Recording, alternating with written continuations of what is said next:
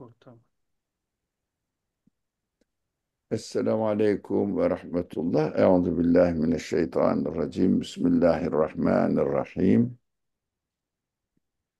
Rabbena zalemna enfusena ve illem tağfir lena ve terhamna lenekunenne minel khasirin. Rabbi cealni mukimes salati ve min zürriyeti. Rabbena ve tekabbel dua. Rabbi ceal hâzel belede aminen ve cenubni ve beniyye en na'budel asnam. اللهم أرنا الحق حقا وارزقنا اتباعه وأرنا الباطل باطلا وارزقنا اجتنابه وصل اللهم على محمد وعلى آله وأصحابه وأتباعه وسلم ربنا اغفر لنا وارحمنا وأنت خير الراحمين آمين آمين والحمد لله رب العالمين آمين. Evet, elhamdülillahi Rabbil alemin. Efendim, onu paylaşalım. Evet, Mesnevi Nuriye'den devam ediyoruz ve Mesnevi Nuriye en son okuduğumuz nokta çok önemliydi. Dünyanın iki yüzü var demişti. Yani iki şekilde dünya ile ilişki kurulabilir. Bu iki şekilde ilişki kurmayı da şöyle özetledi. Şunu buraya alayım, kafamızı karıştırmasın. Şunu da aşağıya alayım. Evet, maşallah. Her ne kadar Levent hocamız burada mı?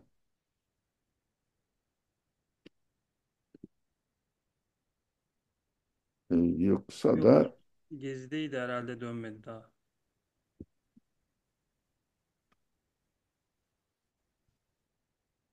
hayır olur inşallah. Ha, şurası önemliydi. Kur'an'ın hedefi, maksadı insanların dikkatlerini, nazarlarını, dikkatlerini ahiret ile muttasıl olan dünyanın ikinci yönüne. Yani şimdi Kur'an bize tarla işletmeyin, işe gitmeyin, dünya ile uğraşmayın, ahiretle uğraşın. Mutlaka master'ı bitireceğim, doktorayı bitireceğim diye hedeflemeyin demiyor. Ya ne diyor? Yaptığınız işin hangi yönüne duygularınızla, bilincinizle hangi yönüne bağlanacaksınız? Hangi yönüyle değerlendireceksiniz? İşi yapacaksınız da. Mesela basit örnekte yemek yiyeceksin, sana yemek yemeyin demiyor. Yiyin, meşhurdur ayet ya. Külü veşrabu ve la tusrifu diye. Yiyin, için fakat israf etmeyin. Hatta şöyle ayette var. Külü veşrabu heni'en lekum bima kuntum ta'melun. Çalıştınız, çabaladınız, size bana müracaat ettiniz diyor Allah, yaratıcı. Ben de size o çalışmalarınızın sonucunu yarattım. Buyurun yiyin, hadi Leyla'yı imtihan edeyim. Heniyen lekum ne demek? Külü veşrebu heniyen lekum. Yani yarasın afiyet olsun anlamında mı hocam? Evet. Heniyen lekum buyurun afiyet olsun demek Arapçada. Hı hı. Yiyin için buyurun afiyet olsun. Ha buyurun afiyet olsun. Bima kuntum tamelun. Bana müracaat ettiniz. Şöyle şöyle çalışma yaptınız. İşte buyurun sonucundan da faydalanın diyor. Ama diğer ayette aması yok, tersine değil. Yiyin için israf etmeyin diyor. Şimdi bizim israf anlayışımız nedir? Mesela biz çocukken portakalla top oynardık. Kimse bize bir şey demezdi. Ama ekmeği yere attıysan tamam yani bir gavur olmadığın kalırdı. Ekmekle portakal arasında ne fark var? İkisi de Allah'ın nimeti. Bizim israf anlayışımız yemeğin artırıp geri kalan kısmını atmak veya biraz daha genişletince yok efendim lüzumsuz yere harcamalar yapmak gibi telakki edilir.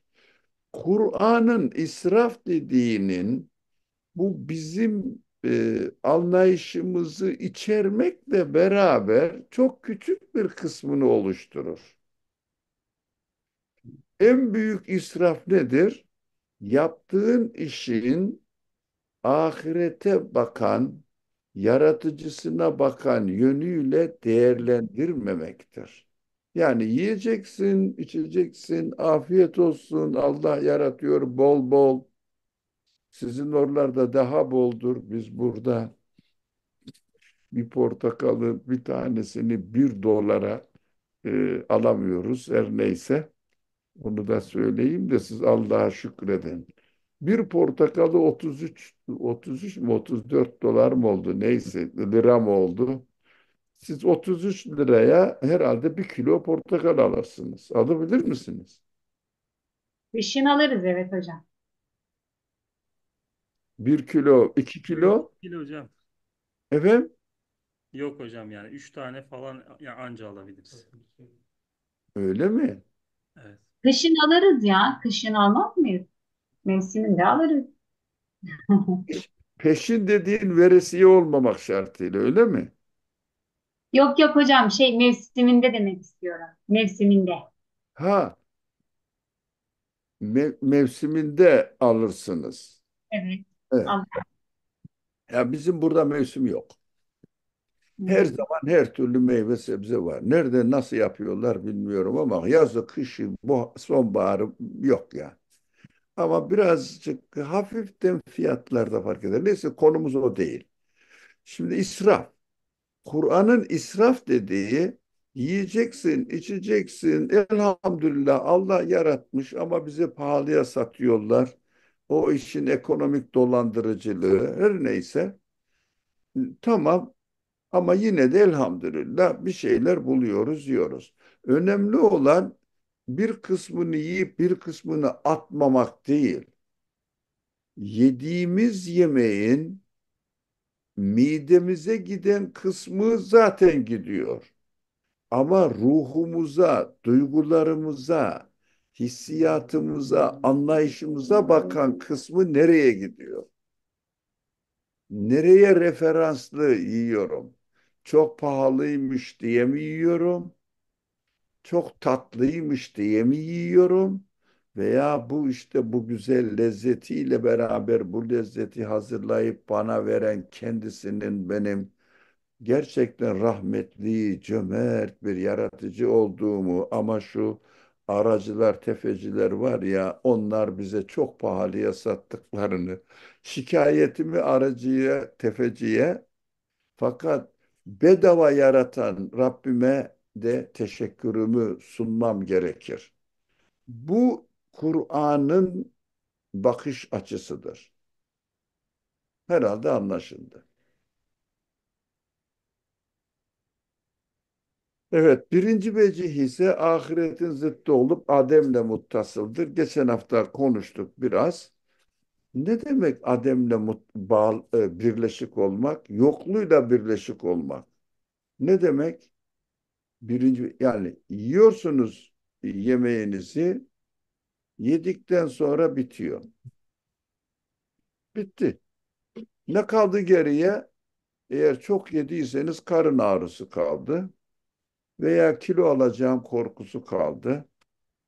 Yerken güzeldi ama işte bir türlü frenleyemiyorum. Ben kendim için konuşuyorum. Bir de belki Yunus'la aynı kanaati paylaşabiliriz. Öyle değil mi Yunus? Evet hocam. Yani Yunus'a takılmadan yapamıyorum. Evet. e, Yani bu sıkıntıları kaldı geriye ama gitti bitti. Onun için adem yokluk, yoklukla sonuçlanan, bitmekle sonuçlanan, en sonunda ölünce zaten tamamen bitiyor. Tekrarı yok artık. Ölmeden önce yarın yine yerim diye bir ümit besliyoruz. Ama öldükten sonra yarın yeme bir de belki yarın işte ölmezsen bir daha yerim ümidini de taşıyamaz hale geliyoruz. Onun için bunu iyi dikkat etmek lazım. Eşya ile dünya ile ilişkiyi kesmek değil, dünya ile ilişkiyi yokluğa bağlanacak şekilde kurmamak. Kur'an'ın hedefi bu. Yoksa senin fizik hayatına karışmıyor. Ne giymeyeceksin, yemeyeceksin falan demiyor. Hatta yani neydi ayet-i kerime? Raşid miydi? Yok. Ay Allah. Yani güzel güzel giyinin diyor. Ayet-i kerimede. Çok ilginç bir ayet o. Yani güzel giyinin, böyle yani kendinizi, insaniyetinizi şahsiyetli görecek şekilde giyinin diyor Kur'an. Ama hangi açıdan bu güzel giyineceğiz? Allah'ın verdiği güzel imkanı üzerinizde görmek ister. Bu da bir ayet mealidir. Ee, Allah size verdiği nimetleri üzerinize görmek ister. Kim bulacak bu ayeti? Raş'ta mıydı? Neydi? Hay Allah. O çok güzeldi ya. O ayet. Baya ben bir araştırma yapmak istiyorum çünkü. Nasıl yapacağım? Dur bakayım bir. Şöyle şuraya yazayım. Türkler bunu çok severler. Ha? Mim.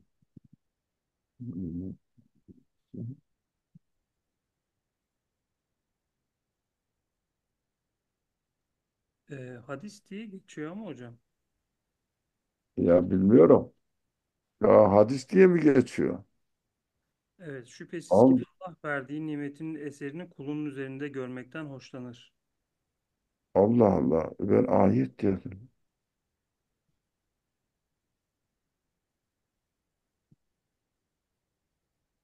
Aha.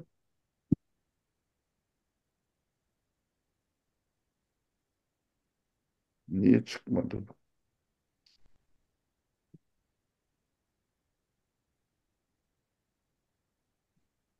Ni- Niye görünmedi ya? Çıkmadı. Neden çıkmadı bilmiyorum.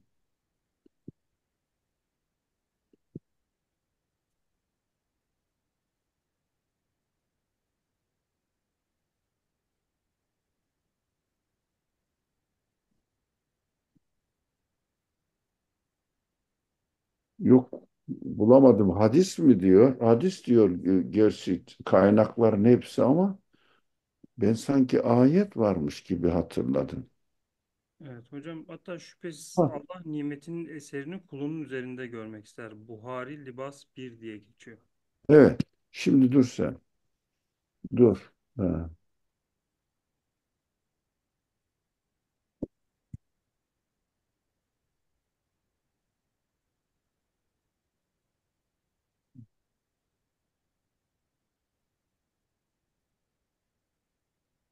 çok uzun olacak bu ya.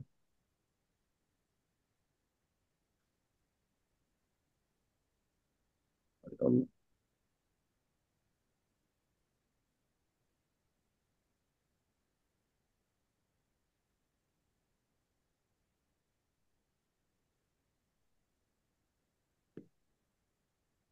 Anik kelimesi olabilir mi hocam?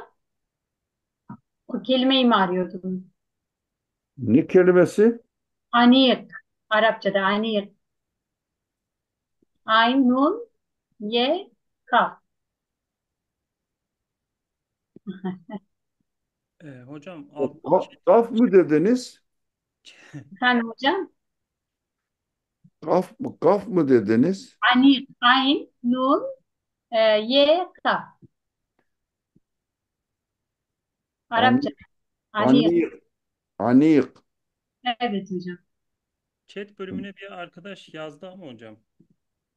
Bakayım bir.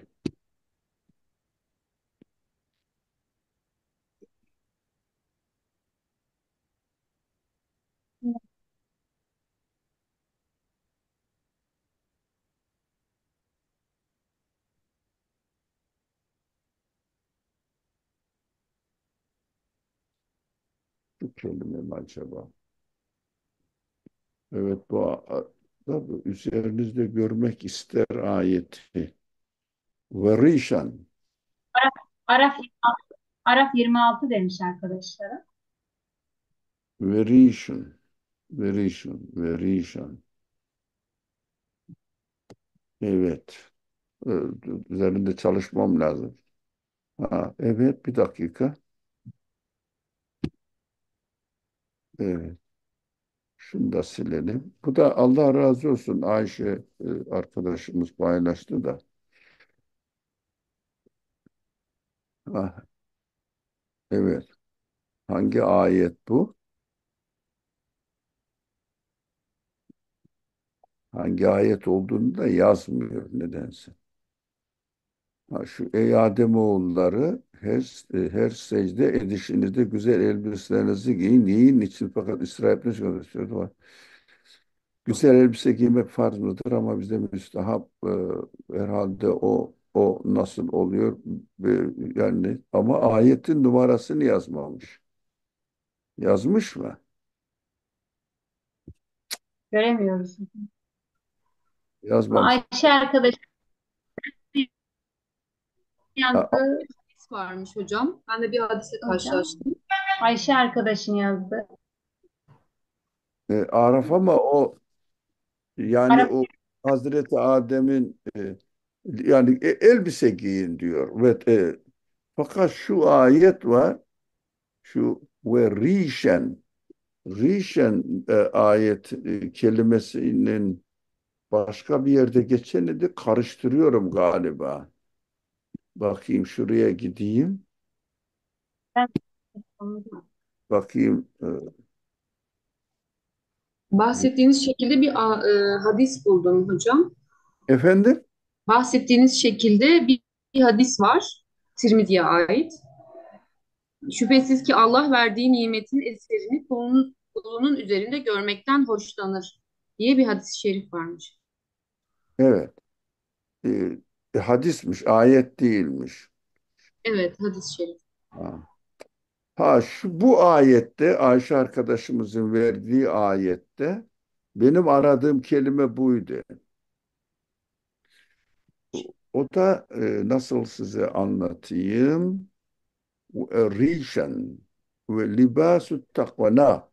Şimdi ayet şöyle diyor. Bakalım 7.26'ya hemen gidelim. 7.26 Türkçe'ye gidelim. Efendim ayet karşılaştırmayı.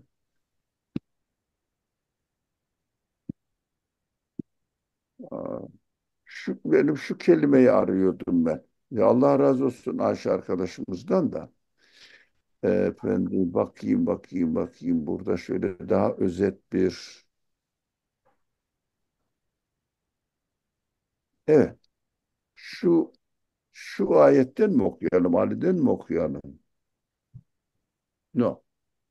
Ali'den okuyalım. Başka daha güzel bu işi yapan. Ha. Şalha hepsi aynı kapıya gidiyor. Şurayı okuyalım şimdi. Bayraktar. Neyse Bayraklı'dan okuyalım. Ey Ademoğulları size ayıp yerlerinizi örtecek giysi, ha, süslenecek elbise bu rişen kelimesi. hocam çok pardon ama riş kelimesi Arapçada tüy olarak kullanılır. Tüy, kanat, riş. Kuşun tüyleri olarak kullanılır. Ama o kuşun süsü anlamındadır. Öyle mi? Evet. Yani tüy kelimesi de var. Evet, o riş tüy demektir de kuşun tüyleri veya kuşun tüyleri mi deriz? Tüy deriz değil mi onlara? Tüy, kanat. Tüyleri ama bakın süslenecek elbise, süslü giyimler görebiliyorsunuz değil mi? Evet. Ha, bakayım başka elmalı ne diyor ona bakayım bir. Süsleyecek elbiseler burada Edip Yükselen. Evet, süslenecek elbise. Elbise dedik böyle. Hılat indirdik o elmanın orijinali. Bakalım. Yani onun hepsi insan için, süs için kullanılır o diyebiliyordum. Evet. Süslenecek elbise yine süslenecek elbise.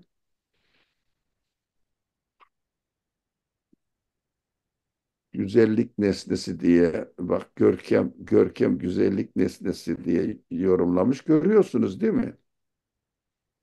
Evet. Burada kuş tüyü olarak not düşmüş hocam altta sizin bölümünüzde. Biraz 17'de. yani tüy olarak kullandığı örnek mi? Zarafet ve güzellik demiş Mustafa.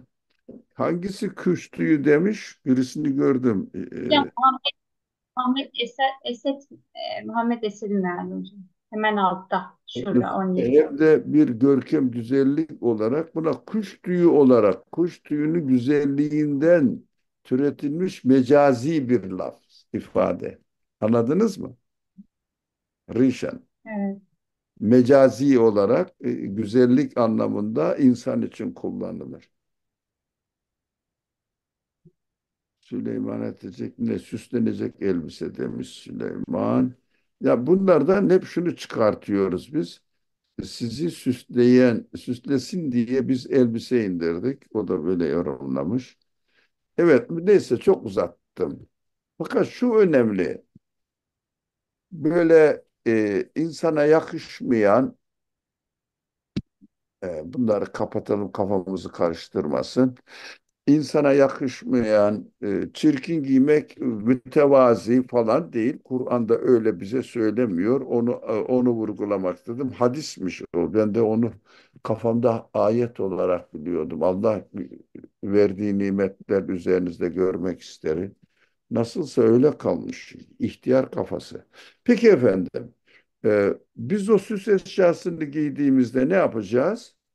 Bize böyle bir süslenecek, memnun olacağımız bir hayattan Allah bizi mahrum etmek üzere bizi dünyayla ilgilenmeyin demiyor. Dünya cifedir diye çok söylenir ya. O yönünü vermiyor ama Kur'an'ın maksadı bizi o güzel eşyaları, güzellikleri, nimetleri yaratanı tanımak için bunlar ile dünyanın bu yönüyle ilişki kurmamız gerektiğini vurguluyor. İnşallah anlaşıldı konu. Devam edelim mi? Mümkünatın da iki veçi var diye devam edeyim mi? Yoksa sorumuz, yapacağınız yorumlar var mı? Devam edelim hocam. Peki. Ve keza mümkünatın da iki veçi var. Enaniyet ile vücuttur. Enaniyetin terkiyle ademdir. Şimdi mümkünat ne demek burada? Bir kanaat belirtelim. Mümkünatın da iki vechi var. Mümkünat derken ne kastetmiş olabilir? Yani bizim şey yapabileceklerimiz mi hocam? Hani bizim sınırlarımız içinde olan şeyler. Yaklaştık ama tam değil diye anlıyorum. Benim anlayışım o. İhtimaller hocam. E, Yani tamam, anlaşıldı. Mümkünat burada yaratıklar demek. Var olması da yok olması da tamamen başkasının iradesine bağlı olanlar demek. Varlığı kendinden olmayanlar demek. Varlığı zorunlu olmayan demek. Yani ben yaratılmasaydım var olmazdım değil mi? Ben varlık itibariyle mümkünüm. Vacip değilim, zorunlu değilim. Peki buradan anlaşıldı değil mi? Tek bir vacip var. Yaratıcı. Yaratıcı olmasa hiçbir şey olmaz. Yaratıcının varlığı zorunludur. Diğer yine işte malumunuz masiva diye çok geçer değil mi? Tasavvuf edebiyatında. Masiva hepsi mümkünattır. Onu da yani bu konuda ulema çok tartışır. Masivadan ne kastedilir? Hepsi mi girer yoksa ruh değil midir vesaire çok ya İslam alimleri çok incelikli düşünmüşler maşallah. Çok incelikli tartışmalar yapmışlar ama bizim bunlardan haberimiz yok. Benim yok. Belki sizin vardır, benim yok. Şimdi varlığı mümkün olan yani yaratılmaya muhtaç olanların da iki yönü vardır. Özellikle bu insana bakan yönüyle bir tahlil yapacak burada. Enaniyet ile vücuttur. Yani ben varım, benim de kendime göre bir varlığım var, kanaatim var, varlığım kendimden zannetmek var ya, yani ben yaratılmaya muhtacım veya her şey yaratılmaya muhtaç. Eğer biz yaratıcımız yaratmayı irade etmeseydik, biz var olduk, var olmazdık değil de, hayır, dağ olarak ebedi olarak vardır. Ağaç olarak vardır. İşte zamanı geldi, kendisi var oldu. Kendiliğinden oluşuyor böyle. Maddenin kendiliğinden. Yaratıcısı yok. Anlamında enaniyet ile bir kendine varlık vermektir. Enaniyet nedir? Ben merkezli, eşyanın kendisi merkezli varlık iddiasında bulunmaktır. Ben yaratıldım, bana bu verildi dememektir. Burada bir anlaşmazlık var mı? Bu tavır önce birinci tavır olarak kendinin varlığını kendine ait bilen tavırdır. Bu ise yani bu anlayış ademe gider ve ademe kalbolur. Yokluğa gider, yokluğa dönüşür. Neye? Her an ben kendim varım diyorum ama varlığımı da bir saniye tutamıyorum. Benim gerçeğime aykırı. Ya gençliğim gitti, çocukluğum gitti, Adem. Yok, yok, yok. Bak her şey gidiyor. Dünkü günüm gitti. Ama ben kendim varım diye zannediyordum. O zannı gerçekten ben madde ezelidir, madde sonsuzdur diyenlerle karşılaştırın. Hayır, madde var edilmediği anda var olamaz. Kendini var edecek özelliği yoktur. Onun için eğer bir şey kendisinin kendi varlığının sahibi olduğunu iddia eden bir anlayışla insan kendisini öyle değerlendirirse, o anlayış ile değerlendirirse bunun sonu yokluğa gider, yokluğa dönüşür. Niye? En sonunda ölür, yok olur gider. Ama şimdi de öyle her anımız yokluğa gidiyor. İkincisi işte bu yaratıkların iki tavrı söz konusu olabilir. İnsanların iki tavrı diyelim kendine ait. Birincisi ben kendim varım, kendi kendim varlığımı kendi kararlaştırırım havasına girmek. İkincisi enaniyetin terkiyle ademdir. Yani bu cümlelerin dikkatli okunması lazım. Enaniyetin terkiyle ben kendi kendime var değilim. Eğer ben kendi kendime varlığımı iddia edecek olursam veya öyle görürsem bu benim yokluğumu ifade eder. Yani bir gerçek olmayan durumun iddiası gibidir. Mesela bir kimse sizin alanınıza giren örnek kullanalım. Profesör falan değil, cahilin teki benim gibi ben profesörüm diye çıktı ortaya. Bu nedir? Olmayan bir şeye vücut verdi. Enaniyet ile vücut verdi. Fakat aslı esası nedir bunun? Hayır, öyle bir şey yok. Yalan. Adem.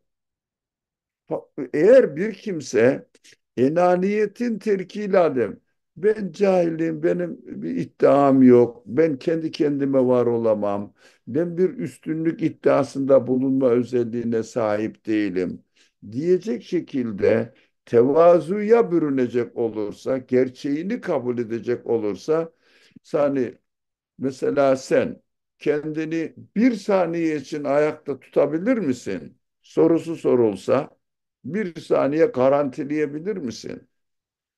Varlığını. Ben kendim bir dakika hiç yaratılmaya muhtaç olmadan varlığımı sağlayabilirim diyebilir misin? Diyemezsin.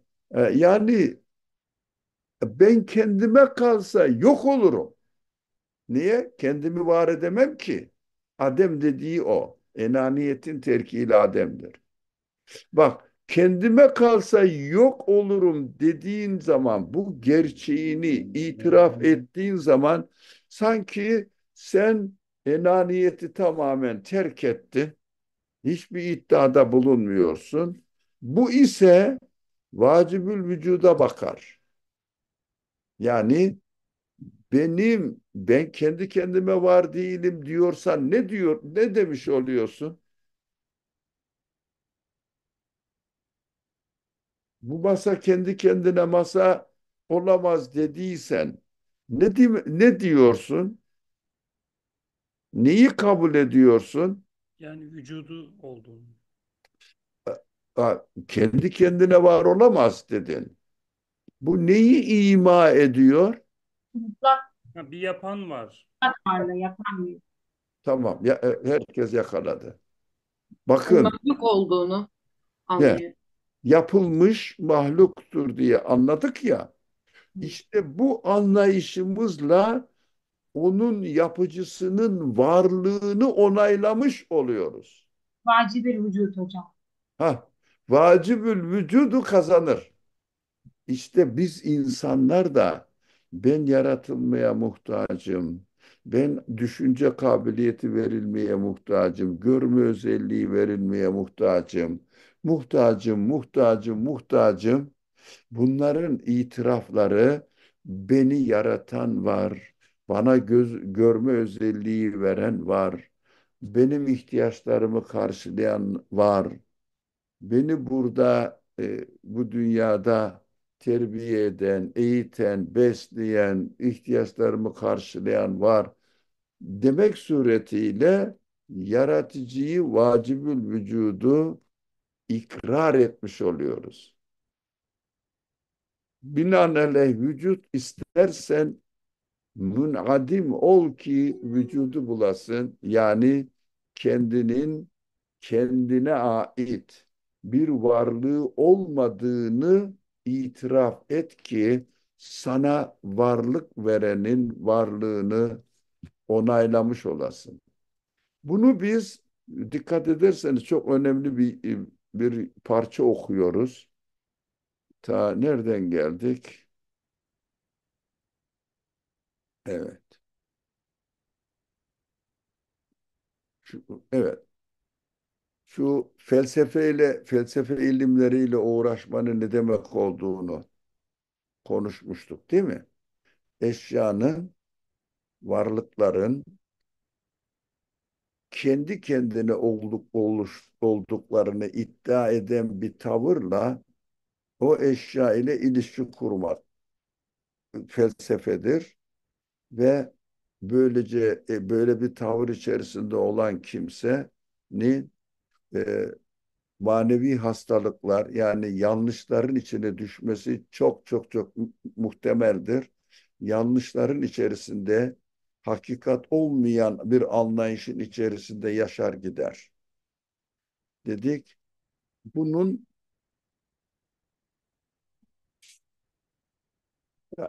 bunun bir dünyanın varlığını yani şu dünya derken kainatın varlığının iki yönü olduğunu, bir yönü insanın enaniyetine, hissiyatına, cazip göründüğünü ve orada hemen dünyanın malını, mülkünü elde etmek için çaba sarf etme meylini tahrik ettiğini, diğer yönünün ise diğer yönünün ise dünyanın fani olduğunu bilerek dünyanın kendisine, dünyevi hayatın kendisine elde etmek değil de onun yaratıcısını tanıma aracı olarak değerlendirmek gerektiğini söyledi. Dünyanın iki yüzü var diye. Efendim, e, Kur'an işte bu ikinci yüze, yani yaratıcısını tanıtan yönüyle dünya ile ilişki kurmamızı tavsiye ediyor dedi. Ahiretin zıttı olan geçici, fani yönüyle dünya ile ilişki kurarsanız hep yoklukları yaşarsınız. Daima kaybetmeleri yaşarsınız. Ve en sonunda da tamamen kaybetmeyi yaşarsınız diye Kur'an ikazda bulunur dedi. Sonra mümkünatın da iki veçesi var. İnsan eğer enaniyet ile ben kendim varım, benim dediğim olacak bu dünyada diye bir tavrın içerisine girer. Öylece yaratıcısının kendisine ikram yaptığını kabul etmezse insan sanki yokluklar içerisinde yaşar dedi. Devamlı kaybeden, kaybeden, devamlı. Ne elde ettiyse bugün bir gün sonra o dün olur ve dün gitti bir daha getiremez. Devamlı kaybeden bir dünya yaşar. En sonunda ölünce hepsini kaybeder. Tekrar gelme imkanını da kaybeder. İşte böyle adem yaşarsınız dedi. Ama enaniyeti terk ederseniz, her şeyin yaratıcımın bana bir ihsanı olduğunu itiraf ederek, anlayarak yaşarsak, işte o zaman hep yaratıcımızı tanıma imkanı olan bir hayat yaşıyoruz demektir dedi. Dikkat edersek bunların hepsi neyi Kur'an'ın en temel mesajının uygulama alanına konmasıdır. Nedir o en temel mesaj Kur'an'ın? La ilahe illallah. Bakın, la ilahe, la ilahe şu enaniyet ile vücut iddiasını kırıyor. Bu ilah değil. Bu yaratıcı olamaz. Bu yaratıcı olamaz. Peki enaniyetin terki, la ilahe dediğimizde, bu yaratıcı olamaz dediğimizde nereye gidiyoruz? Vacibül vücuda ulaşıyoruz. Takip edebiliyor muyuz? Yani yaratıcının varlığını kabul etmiş oluyoruz. Demek ki her davranışımızda, her anlayışımızda bu yemek kendiliğinden var olamaz dedik. Yaratıcısı var, Rezzak var, Rahman var. Rahmetiyle bana ikram ediyor demek istiyoruz. Efendim, ben bir enaniyet, benlik iddiasına girmedim. Ben yaratılmış, muhtaç bir varlığım dedim. La ilahe dedim. La ilahe demekle otomatik olarak ne diyorum? Beni yaratan var, bana ikram eden var. Mesela bu bilgi bana ihsan edildi. Rabbim verdi. Ben istedim, o da bana yaratıverdi. Hafızam ona göre yaratıldı. Öğrenme kabiliyetim ona göre yaratıldı. Dedim, gurura girmek yerine teşekkür ettim yaratıcıya. La ilahe dedim, illallahı tasdik etmiş oldum. Otomatik olarak. Yoksa değilse biz illallah, Allah'a inanıyoruz diye Allah diye birisiyle tanıştık da ondan dolayı eminiz anlamında imandan söz konusu edemeyiz arkadaşlar. Bu önemli bir nokta ki genellikle böyle, yani ben Allah'a tamam inanıyorum, biliyorum falan diyoruz ama aslında la ilahe aşamasından geçmeden illallah sonucuna ulaşmak mümkün değil. Bütün bu üç ayrı örnekte yukarıda gördüğümüz aynı aşamayı anlatıyor. La ilahesiz illallah olmaz eğitimi yapıyor. Onun için biz Allah'a inandığımızı söylemekten önce ben yaratılmaya muhtacım. Ben bana verilen özelliklerin bana verilmesine muhtacım. Diğer yaratıklar da öyle. Güneş kendiliğinden orada var olamaz. O yaratılmaya muhtaçtır.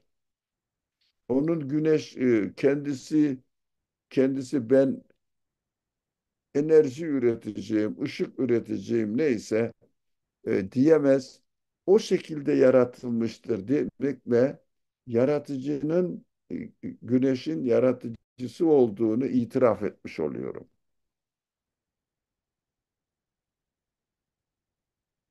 La ilahe illallah. Bütün mesele buymuş. Bu noktada dikkat edelim. Yani şöyle bir tercih yaptım değil mi? Bu tercihi ben merkezli mi yaptım yoksa yaratılmışım ben, yaratıcım bana böyle bir özellik verdi, onun için mi böyle yaptım? Onun iradesine göre mi yaptım tercihimi?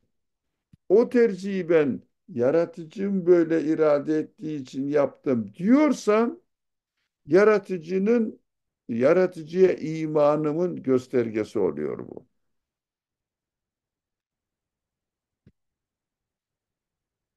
Karmaşık mıydı, açık mıydı bilmiyorum. Bir şeyler anlaşıldı mı bilmiyorum. Gayet net hocam yani. Aslında enaniyeti ortadan çıkarıp insanın kendine her şeyi mal etmesinden ziyade bir yaratılmış olduğunu bilinciyle vacibil vücuda iman etmesi. Yani Yaratılmış olduğunu bilinci, evet, onun mutlaka var olması lazım gelen yaratıcının, yaratıcıya imanın birinci aşamasıdır. Ben yaratılmaya muhtacım. Her şey ama. Bana verilen her şey o verdi. Ben kazandım. Ya, insanlarla olan ilişkimiz açısından bu benim malım deriz ama yaratıcıyla ilişkimiz açısından veya varlık düzeyinde düşündüğümüzde bu mal bana yaratılarak ihsan edildi, verildi. Ben istedim verdi. Çalıştım verdi ama veren o. Ben çalıştım ben yarattım değil. Basit örneğiyle çiftçi çalışır ama ürünü yaratamaz. En basit örnek. Öyle değil mi?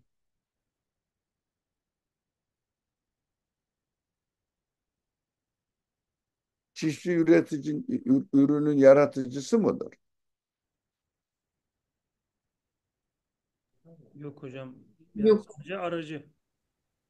Yaratılmasını isteme duasında bulundu. Basit değil mi?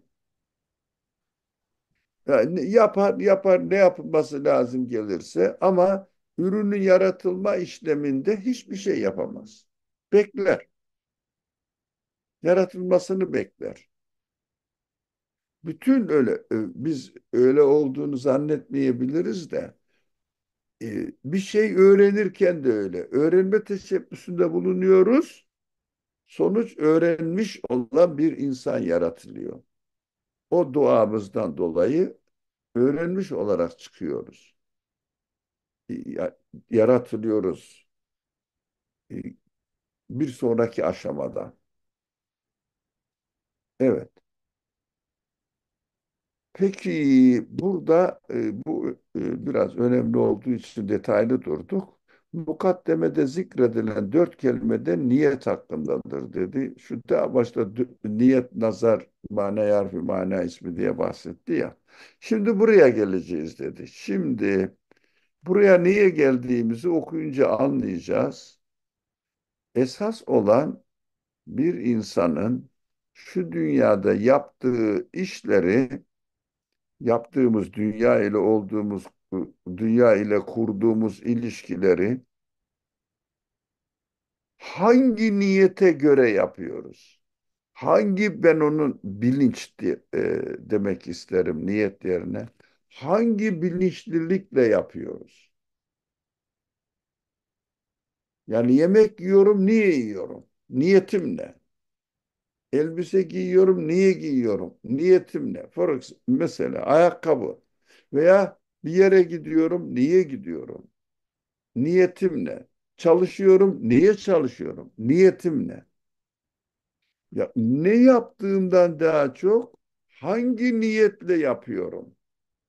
Hangi bilinçlilikle yapıyorum? Ne gibi bir farkındalığım var bu konuda?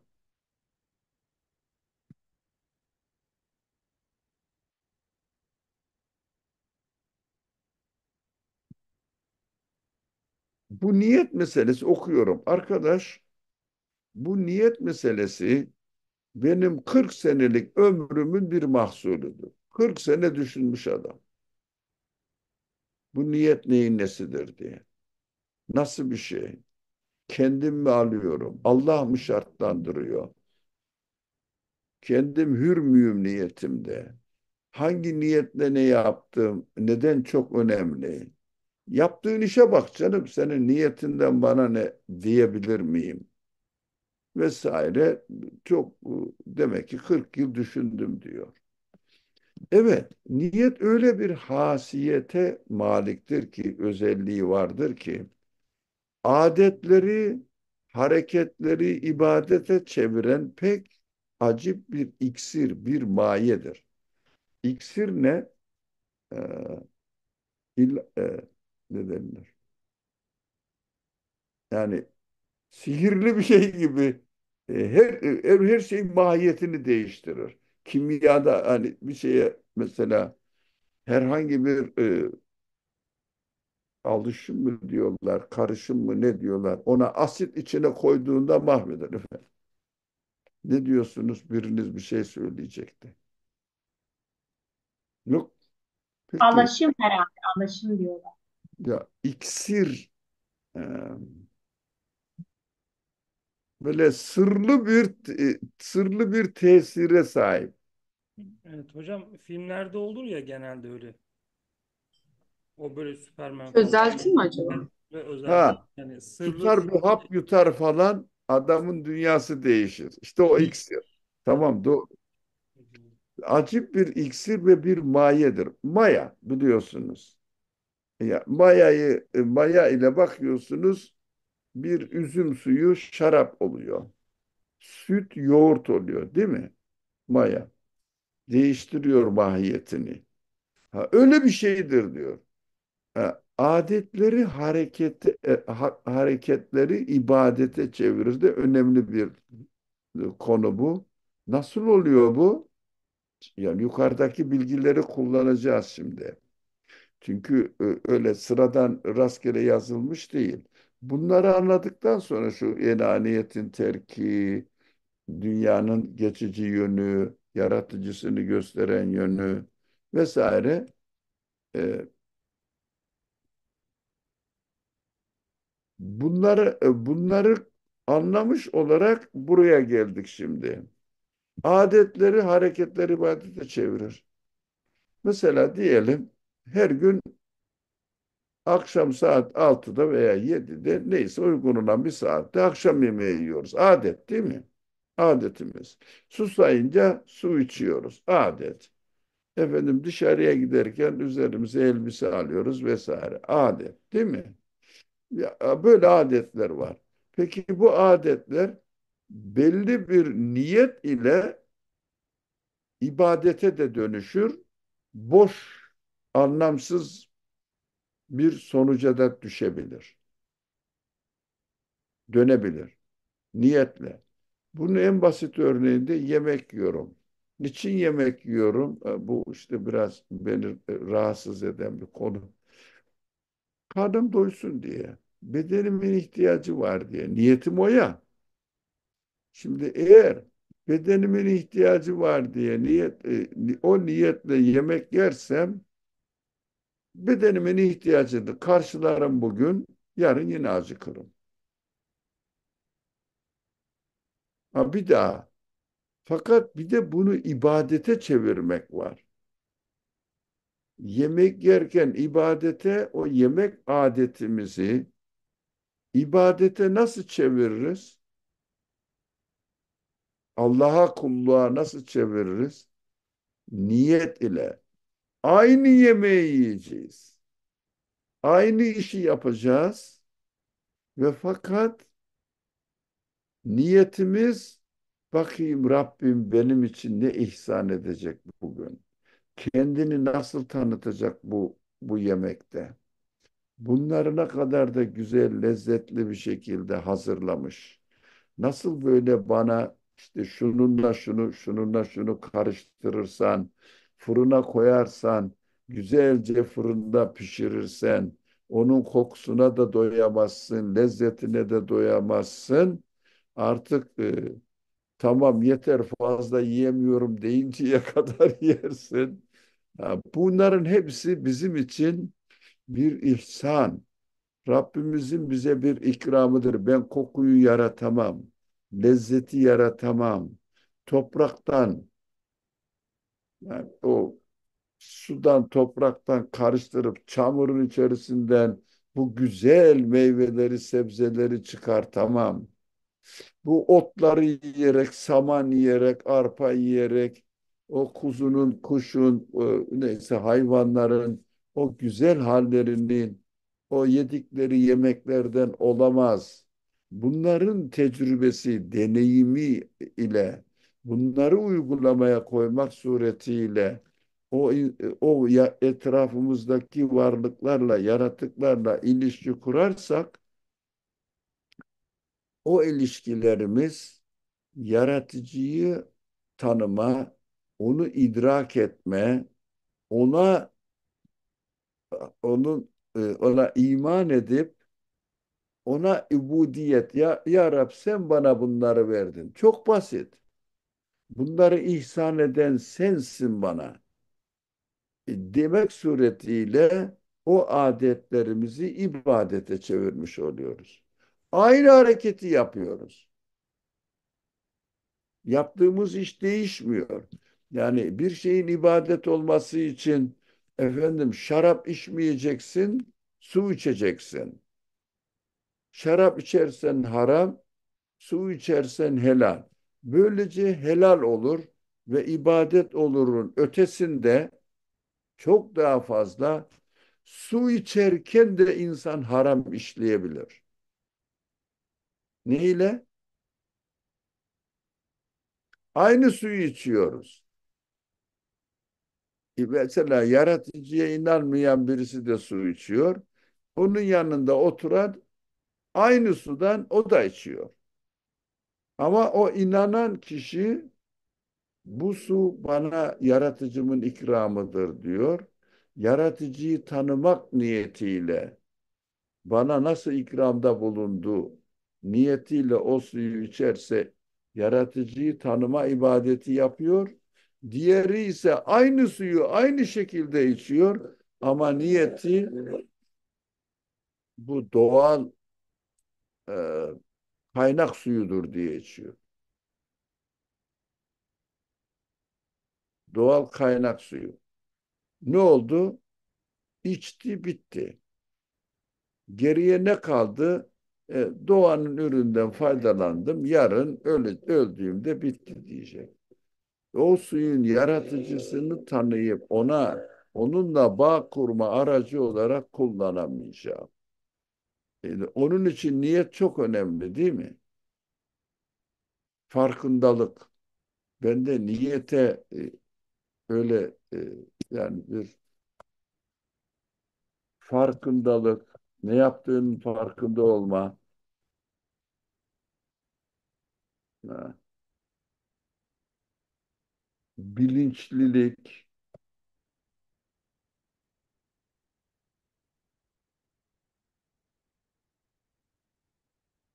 ha, hatta bir tane daha kasıtlılık. Şuur da olabilir hocam. Efendim? Şuur. Bilinçlilik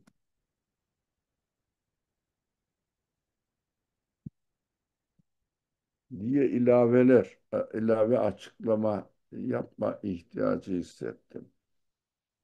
Ne yaptığını ne kadar farkındasın, bilincindesin. Evet,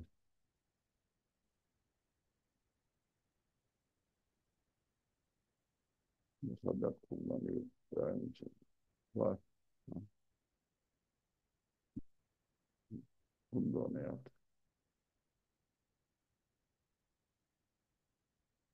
Evet, bir saniye. Size söz hakkı vereceğim. Şunu bir ayarlayayım.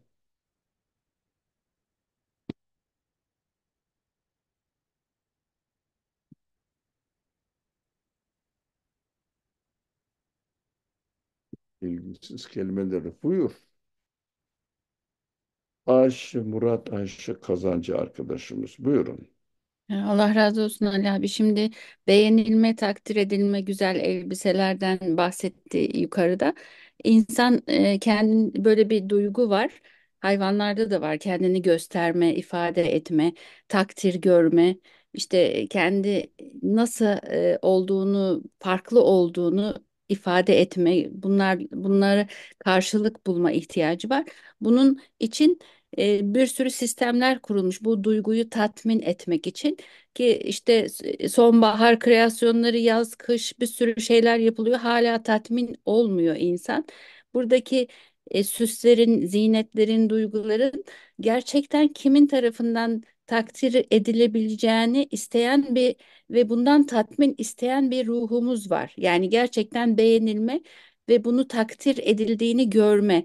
Yani üzerindeki verilenleri düzgün bir şekilde kullanma hali var. İnsanın böyle bir ihtiyacı var. Niyet burada devreye giriyor. Ben kimin için ve ne için duygularımı ve bana verilen dışarıdaki elbiselerimi hem içerideki olan güzellikleri nasıl sunacağımı kullanabilmek için niyet devreye giriyor. Kimin için yapacağım bunu?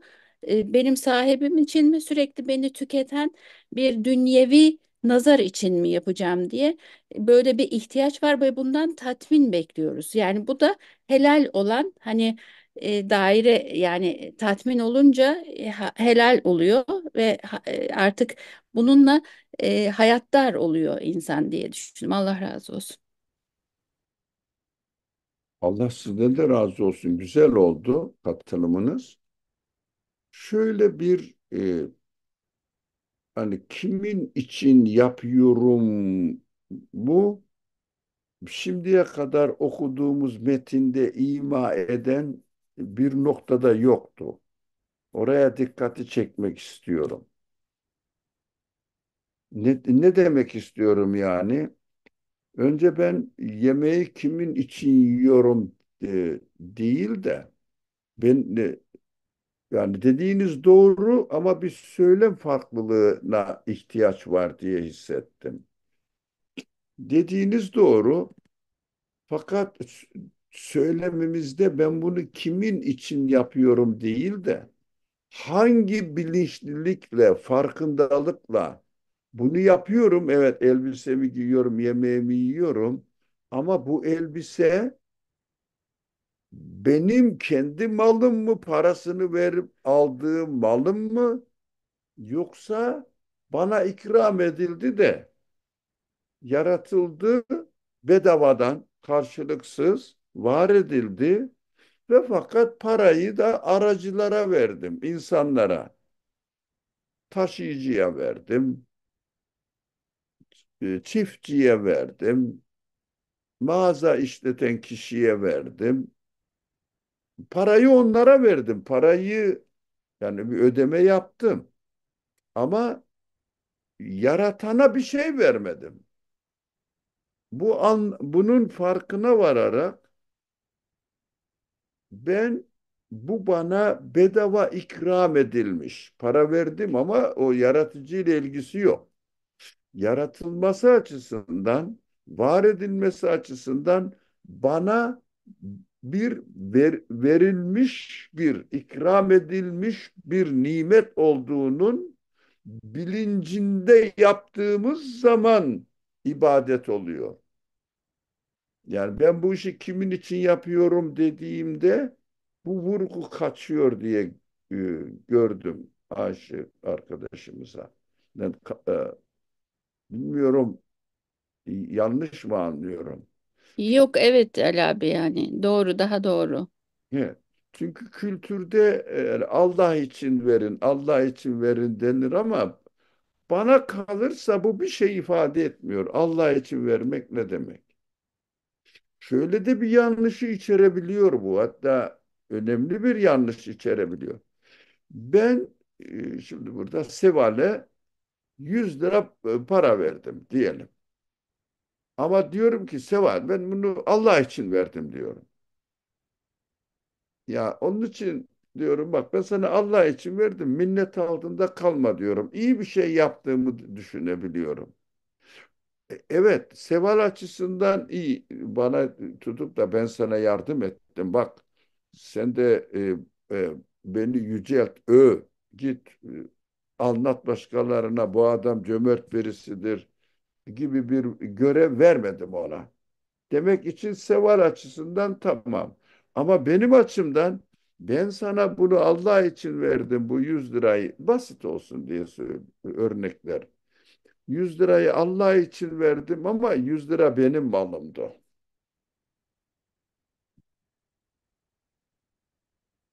Demek ki Allah için demek yetmiyor.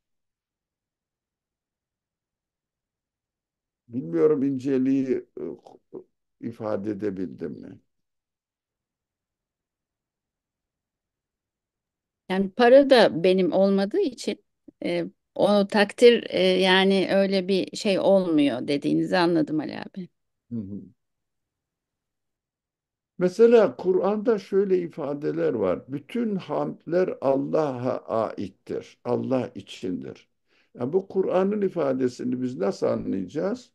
Herhangi bir, yani böyle ifade benzerliği var da ama Kur'an'da da böyle diyor diye aklıma geldi. Yani bu bütün hamdler Allah'a aittir söyleminin Kur'an'daki bu ifadeyi nasıl anlayacağım? Ancak o bütün hamdler, yani yaratıklardaki güzellikler, övgüye değer her şey ne kadar ne bizim dikkatimizi çektiyse bunların hepsi onun yaratıcısına ait olabilir. Allah içindir. Hamdler Allah içindir diye kullanılır ya açıklamalarda. Yalnız ona ait olabilir. Olduğunun yine farkında olmak gerekiyor. Ona göre elhamdülillah dememiz gerekiyor. Yoksa karnım doydu elhamdülillah dedim değil mi? Ne demek bu? Düşünmem lazım. Yediklerimdeki faydalandığım her türlü özellik ancak bu yediğim yemeğin yaratıcısına aittir. Yemeğin kendisinden kaynaklanamaz. Kendisi onun varlık kaynağı olamaz. Bilinciyle yersek işte bu niyet dediğimiz olay bizi yaratıcıyı tanımaya götürüyor. Bu yaratıcıyı tanımak da ibadet e, yapmanın bir türü olduğunu söylüyorum okuduğumuz metin.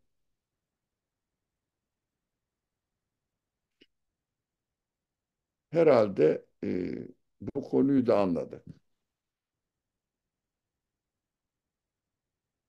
Şimdi niyetin tanımına girdik.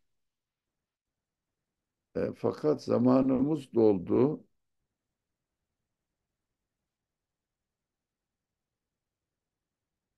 Peki şu cümleyi de okuyalım, ondan sonra duralım. Şu bir cümleden ibaret olan, biraz yukarı ile ilgili, aşağıdaki cümle de kendi başına değerlendirilmesi gerekir gibi gördüm. Hemen şunu da okuyayım müsaadenizle. Ve keza niyet ölü ve meyyit olan haletleri, yine ölü demek meyyit, ölü olan durumları ihya eden ve canlı, hayatlı ibadetlere çeviren bir ruhtur. Bu cümleyi okur okumaz hemen aklıma şu geldi. Adem olur dedi. Yok, yok olur dedi ya. Şu enaniyet ile eşya kendisi vardır. Varlığı kendisine aittir desem bu yokluğa gider. Neye? Kendine ait varlık her zaman yok oluyor. Ama yaratıcının devamlı yaratmasıdır dersem o zaman yaratıcı daima var. Yaratıklar da hep onu yaratmasına muhtaç demek oluyor. Onu hatırlattı bana bu cümle. Niyet ölü ve keza niyet ölü ve meyyit olan haller. Nedir o? Mesela yine diyelim ben ne diyelim e, kayısı yiyorum. Aldım elime kayısıyı. Kayısının kendisinin kendi kendine böyle işte var olmuş, doğal olarak oluşmuş diye gördüğümde bu ölü haldir. Neden? Çünkü kendisi yendiği zaman biter. Yenmese çürüdüğü zaman yok olur. Yani ölü gibidir. Ama eğer biz niyet ile yani farkındalık ile bu neyin nesidir? Kendi kendine var olabilir mi diye düşünüp arkasından kasıtlı bir şekilde bu yaratılmaya muhtaç. Bir yaratıcı bunu yarattı ve bana ikram etti. Bu kayısıyı yaratmak suretiyle kendisinin beni sevdiği, bana merhamet ettiği, benimle ilgilendiğini ifade ediyor diye eğer o kayısıyı yersem o kendi başına kalsaydı ölü olacak olan kayısı böyle bir farkındalık ile kasıtlılık ile yendiği zaman canlanıyor, ihya eder, canlı, hayatlı ibadete çeviriyor. Yani bizim ibadetten ana maksadımız nedir? Namaz kılıyoruz, oruç tutuyoruz, işte onun şeriatına uyuyoruz. Ana maksadımız nedir? Yaratıcıyı tanımaktır. Değil mi? Ona ben yarattım, sana minnettarım, sana müteşekkirim demek için namazda eğiliyoruz, secdeye kapanıyoruz değil mi? Veya oruçta bak bu nimetleri sen veriyorsun. Şimdi bana dedin ki hadi bakayım bir eğitim yapalım seninle. Benim bu nimetlerin sahibi olduğumu idrak etmen, anlaman için şu vakitten şu vakite kadar yemeni istemiyorum dedi. Bakayım tutacak mısın? Anlama aracı olarak pratik yaptırıyor bize, eğitim yaptırıyor. Bunun sahibi ben değilim. Parasını ben verdim ama yaratana hiçbir şey vermedim. Aracılara verdim. Bizi çok kandırıyor bu. Aracılara yaptığımız ödemeyi sanki yaratanın yarattığının sahibi olmak için yeterli ödeme yaptım zannediyorum. Bu yanlış kavram anlama hayatımızın her tarafını kapsıyor. Param var alırım yaparım ederim gibi konuşmaya başlıyoruz. Hatta başkalarına iyilik yaptığım zaman bile sadaka bile verdiğimde ha canım kendim ben çalıştım da şimdi fedakarlık yapıyorum diyorum. Bana verildi demiyorum da ben kendim kazandım diyorum. İşte ibadetin özü, ruhu o fani olan, yaratılmaya muhtaç olanların yaratılmış ve bize ikram edilmiş olduğunun bilinciyle kullanılması, değerlendirilmesi, algılanması gerekiyor. Onun için niyetin farkındalık, bilinçlilik, kasıtlılık olarak anlaşılması lazım. Sonucuna ulaştım. Bugün de memnun oldum. Niyeti böyle hiç düşünmemiştim aslında. Hem de niyet çok da önemlidir ya, Resulullah çok önemlidir. Ameller niyetlere göredir diye belki 100 defa duymuşsunuzdur hadis naklini. Değil mi? Ameller niyetlere göredir diye. Ha, bu böyle bir anlayışla ameller niyetlere göredir hadisinin gerçekten ne anlattığını bugünkü şu sohbette çok daha iyi anladım.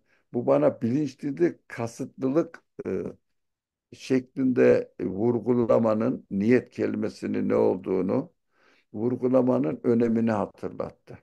Ve de memnun oldum. Hakikaten benim için yeni bir açılım oldu bu. Allah razı olsun. Duralım değil mi? Yunus. Zaten geç oldu. Allah'a emanet olun. Bismillahirrahmanirrahim. Allah razı olsun. İnşallah tekrar yine görüşelim. Levent de aramızda, yani sakin sakin duruyor ama Allah razı olsun abi. Güzel oldu. Ayşe ne yaptı? Kayboldu. Leyla Ayşe diyorum. Neyse. İnşallah gelecek hafta yine görüşmek üzere. Bu kaldığımız yerden devam edelim. Euzubillahimineşşeytanirracim. Bismillahirrahmanirrahim. Subhaneke la ilme lena illa ma allamtena inneke entel alimul hakim. Ve ahiru davahum enelhamdülillahi rabbil alemin. Bi hurmet sirri suretil Fatiha.